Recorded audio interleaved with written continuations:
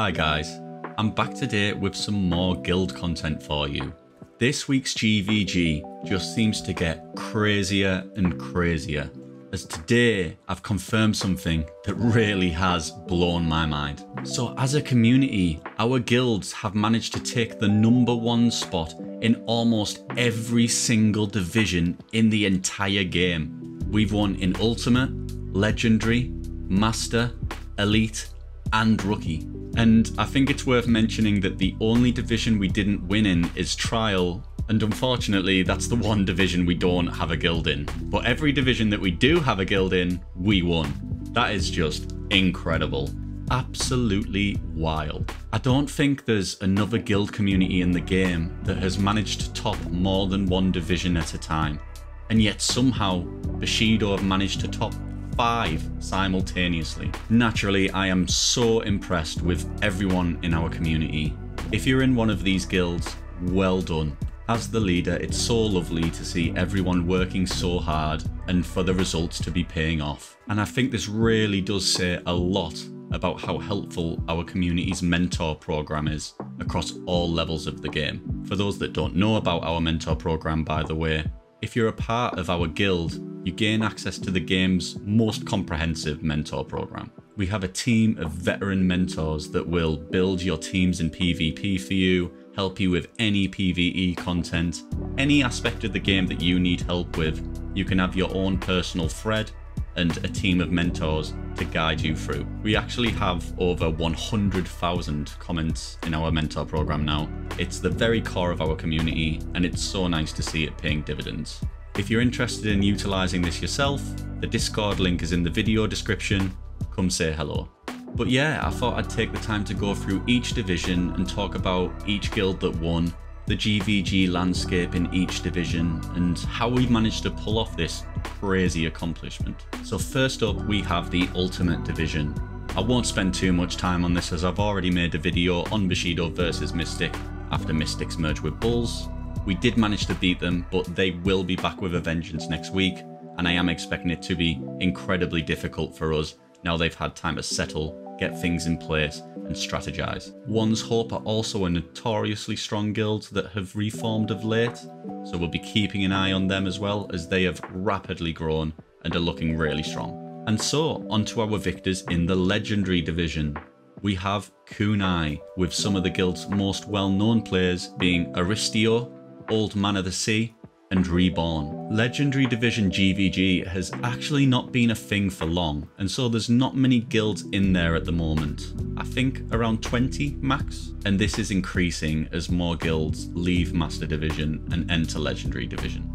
I believe only Legendary guilds from server 83 and younger are in this division, as this was when the split was made from all guilds participating in the same GvG pool to it being division based. But Kunai has been dominant since its inception 6 months ago, however, and we're hoping to stay as the #1 guild until we enter Ultimate Division in around 6 months time. The guild's biggest rivals at the moment are Pro 100. However, there are also some promising guilds from the Master Division that will soon move up and join and could potentially give us a run for our money. Some fun food for thought, however. Kunai hasn't lost to GvG since the guild was opened up, and because of this, they're at 3.2k points in the overall server rankings, with Pro 100 in second with 2.5k points. If Kunai keep getting first place, they'll keep amassing a huge amount of points, and when they enter Ultimate Division, they could jump straight into the top 3. Now, that would probably not end well for Kunai.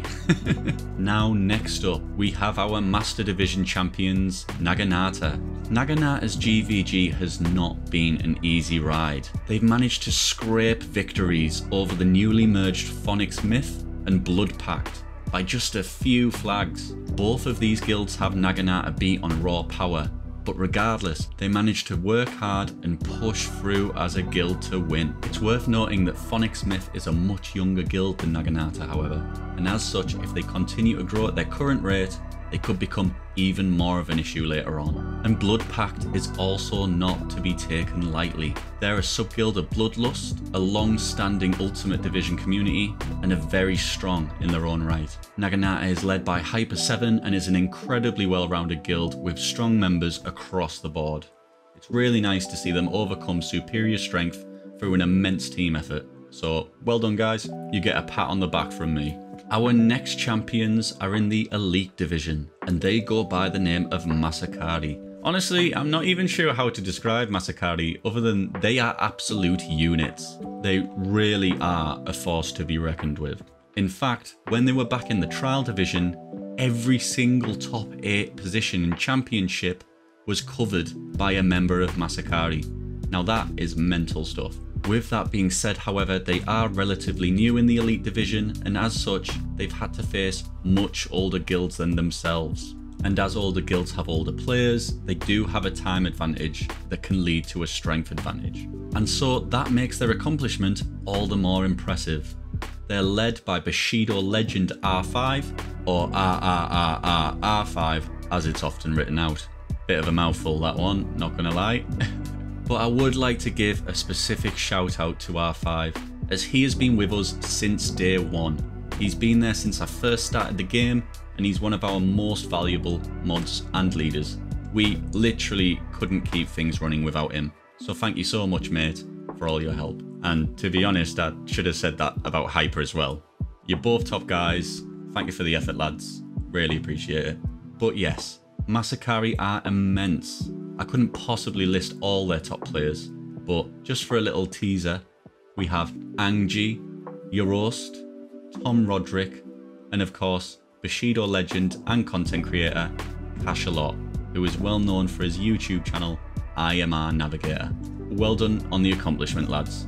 And finally, we have the dojo formerly known as 114, but now to be known as Kusarigama, and they are led by another member of our fantastic mod team, Cads, who is playing far too many accounts at the moment. Get your feet up, mate. You don't have to play every account in the world. So Kusarigama will actually be graduating from the Rookie Division tomorrow and entering the Trial Division, but they did so with remarkable style, marking themselves as the uncontested top guild on server 114.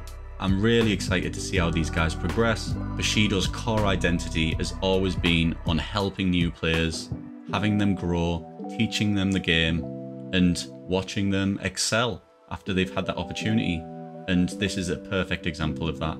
In fact, all of these guilds are a perfect example of that. So yeah, what a week it's been for the community. Well done everyone. As I said in my previous video surrounding the Mystic victory, we're not going to let this get to our heads, however.